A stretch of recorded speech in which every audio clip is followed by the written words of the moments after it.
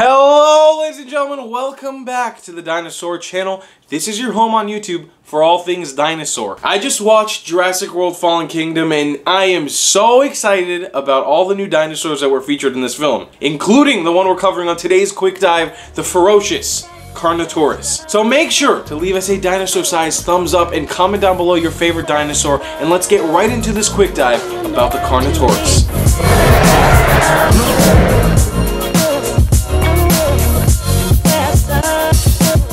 So, Carnotaurus, it means meat-eating bull. Can you guess why?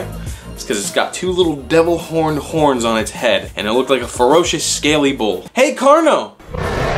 How long ago and where did you live?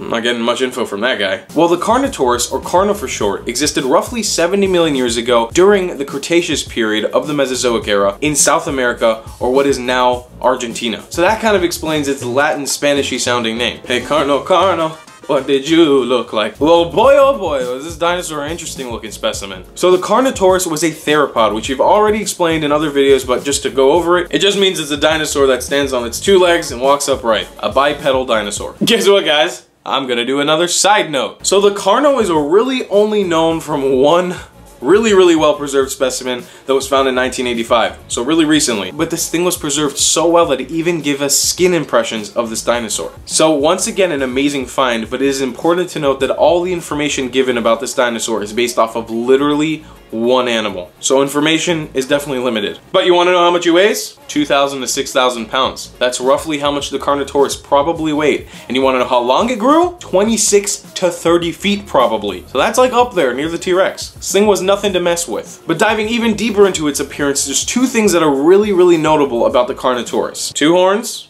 and two little arms. The arms, from what we know, were pretty much vestigial, which means they were useless. They really had no use. It kind of just dangled off its body and looked like little tiny baby arms. As for the horns,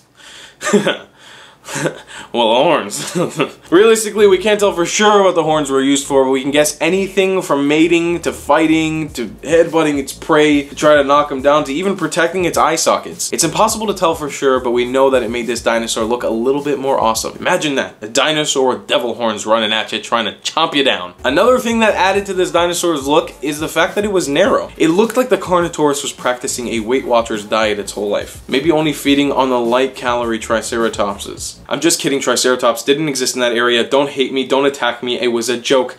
Jeez. But yeah, it was a narrow dinosaur. Even its face was super narrow, looked like a pancake. And as for its skin, it had scales, ladies and gentlemen. No feathers on this bad boy, at least from what we know. You never know, it could always change in the dinosaur world. But all jokes aside, we did find scale impressions of this dinosaur when it was preserved. Like we mentioned, the fossil was really well preserved. And so there was even scutes, like alligator, crocodile scutes on their skin, little bony plates that were found. So we have a really good idea of what this thing actually looked like. And those little bony plates on its back just added to the aesthetic to make this dinosaur look even cooler than what we already thought it looked like. Now let's get into the dinosaur news. How did the Carnotaurus become famous? I'm gonna read this part off the prompter because I can't remember my line. Well, it's the reason we are all here, you know? Your favorite dinosaur movie franchise, which is literally the reason I made this video, to explain a dinosaur that is in the very movie franchise I am referencing, Jurassic Park.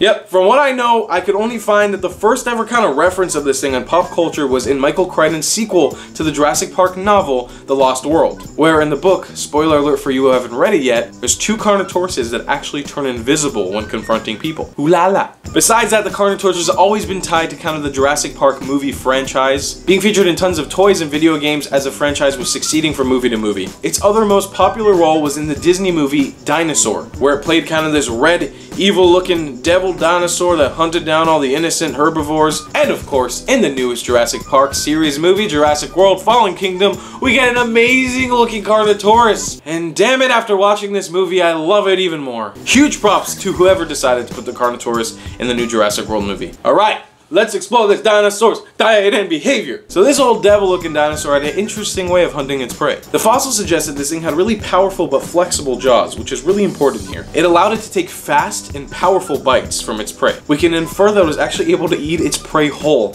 which is so scary.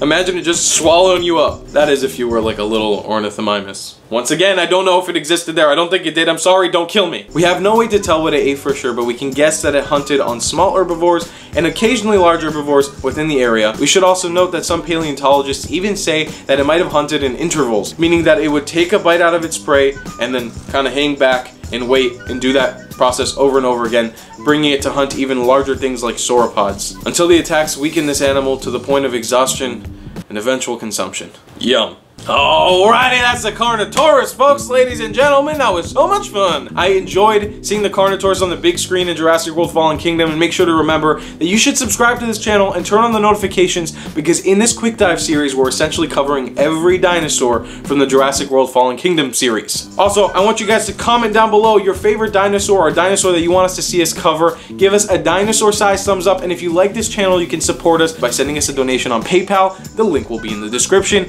Your next dinosaur is going to be the Stygimoloch.